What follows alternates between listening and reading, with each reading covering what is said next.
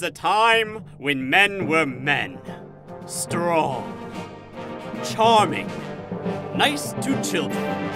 These were the times of Perseus.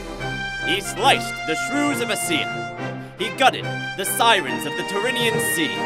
He chopped into very fine proportional cubes the vicious horse people of Pylos. But he will be best remembered for finally defeating the Gorgon Medusa, who had plagued our countryside for 2 decades in a long, hard-fought battle. His taut, sinuous body pushed and strained against a much larger foe. His sword was keen, his eyes were sharp, and he was bent on revenge. No. Yep.